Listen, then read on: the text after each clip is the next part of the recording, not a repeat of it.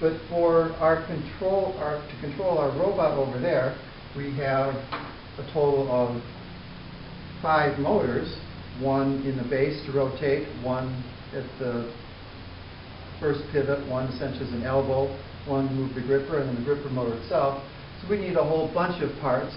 And from my testing of those motors using a power supply, I see that they typically draw 200 to 300 milliamps at a time. The stall current is around 6 or 7. So we don't need these big discrete components. What we'll go with is a Texas Instrument SN754410.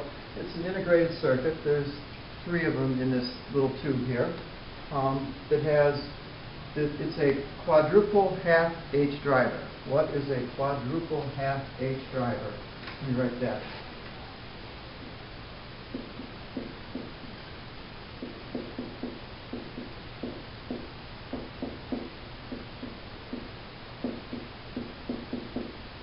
Well, a half H driver is essentially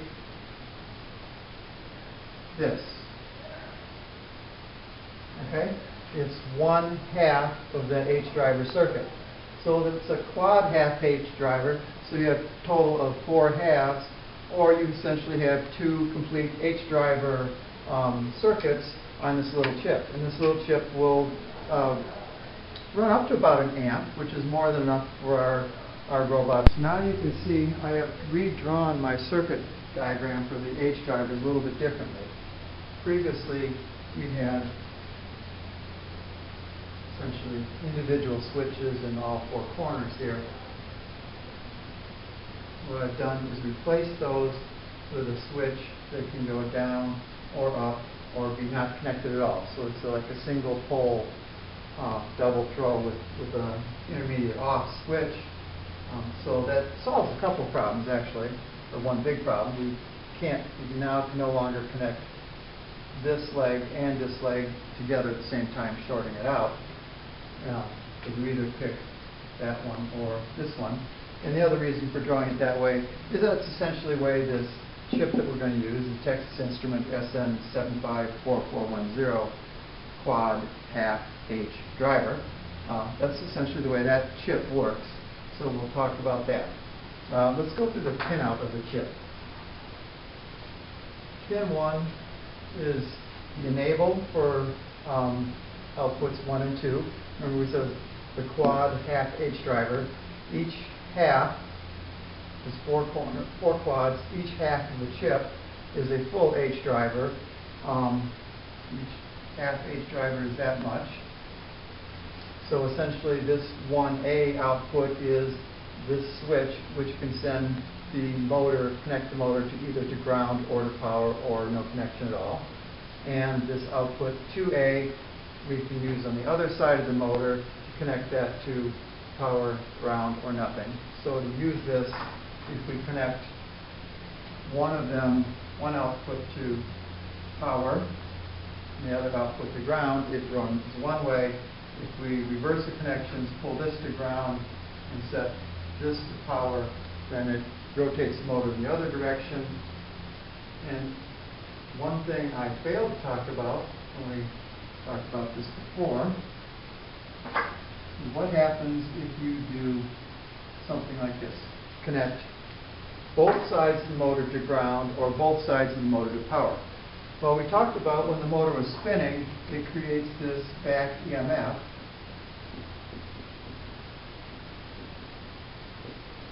Okay. Now, if I could connect both sides of the motor to ground, as it's drawn here, with which would correspond to both these outputs being low, my back EMF flows around and in a loop through the motor, and essentially it gets dissipated in the motor windings. So this works something like a brake. It takes the current and dissipates it into heat in the windings and slows the motor down. So by connecting them both to ground or both to power, we create a brake for the motor. If we leave them both in the no connection state, essentially the motor will coast. So how do we hook this up? Over here I have my microcontroller. Over here is my chip. And we're going to the pinout. This 1, 2 enable pin enables this half of the H driver chip. So it essentially enables two outputs, in this case output 1A and output 2A. So we could say we would connect this one to 1A, this to 2A. Okay? Oh, that's wrong. I'm getting my A's, and this is 1Y and 2Y. Y is the output that goes to the motor. A is the input that goes to the microcontroller. So if 1A goes to one side of the motor, I did it again, didn't I? 1Y goes to one side of the motor, and 2Y goes to the other side of the motor. I now have this much of the H bridge connected. 1A can go to my microcontroller, and I'll put a resistor in here for a minute, and we'll call, see, that controls in the forward direction. 2A goes to the microcontroller to the reverse direction, and this enable here goes to the third thing here, and we'll say these do this because there's something on the order of 10K. Okay. So now by switching the enables in this, I can control how that motor runs. The reason for these 10K resistors is in the event something goes bad here and something gets shorted out or something gets disconnected, I don't damage my microcontroller. So let's talk about how this much of the circuit works. If I have my cable here, this is enable. This is forward. This is reverse. And this is my 1A and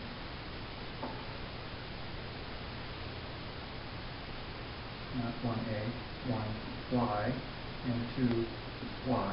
Got A on the brain. So if enabled is 1, my forward connection is 0. My reverse connection is 0 or low, okay, logically low. Both of these are going to be low. And it's going to be just like I have drawn here, and the motor will be in a braking mode. If I make the enable 0 and everything is low, essentially this is the disabled state, and that's essentially the no connection state of the switch. It sends the outputs of the chip into a high impedance mode, or you'll often hear the phrase tri-state. Basically it means that it's neither supplying nor sinking current. And if enable is 1, forward is 1, reverse is 0, I will turn 1Y on and 2Y to 0. So what I will do there is 1Y goes to power, 2Y goes to ground, and the motor rotates in the forward direction. Conversely, if enable is 1, forward is 0, reverse is 1, 1Y goes to ground, and 2Y goes to power, 1Y goes to ground, 2Y goes to power, and now I reverse the direction of the rotation. Okay? And the other combination is, of course,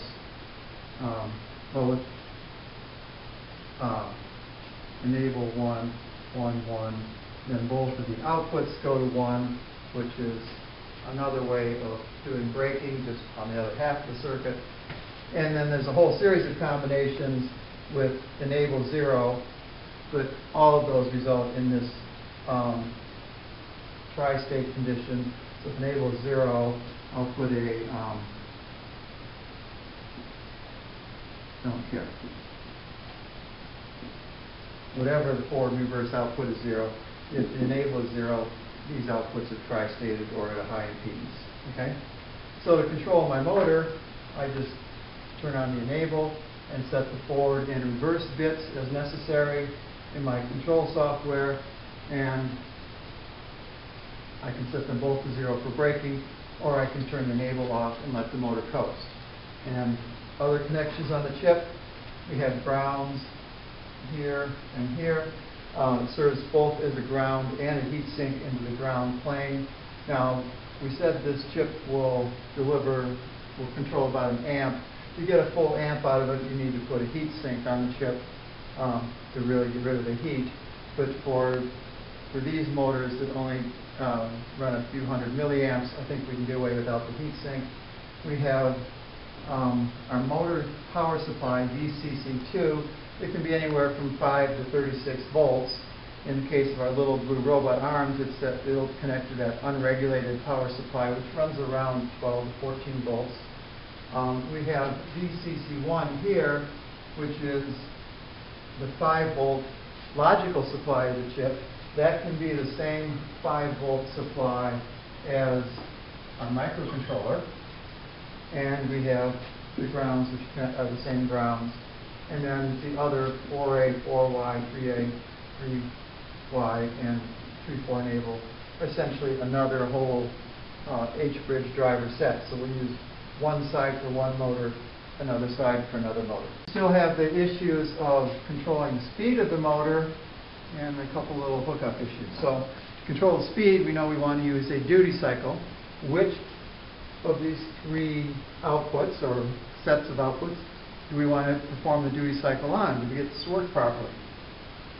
Well, if we're in forward mode, we have enable set to 1. The forward is 1 and reverse is 0.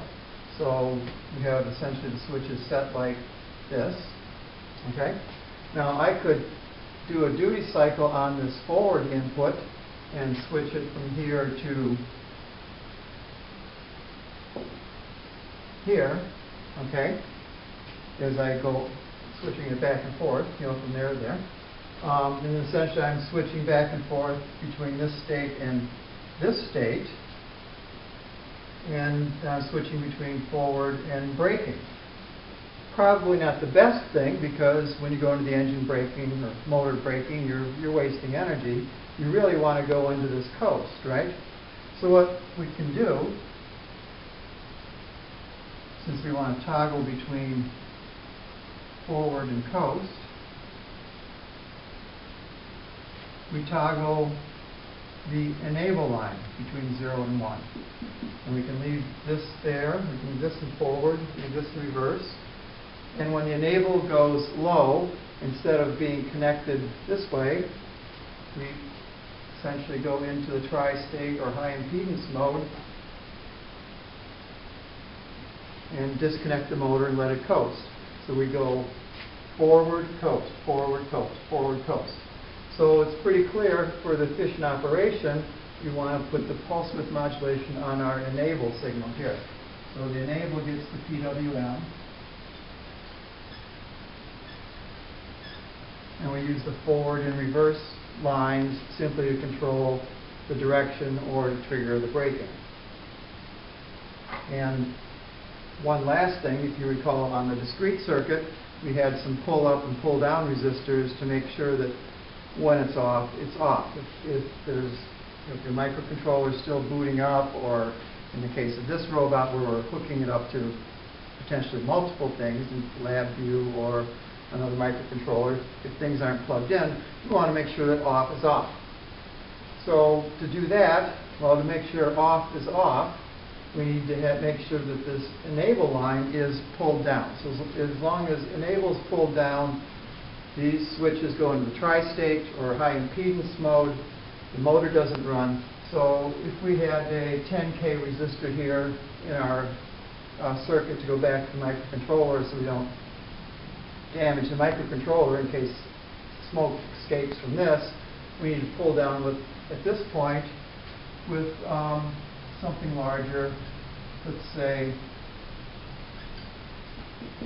100K to ground.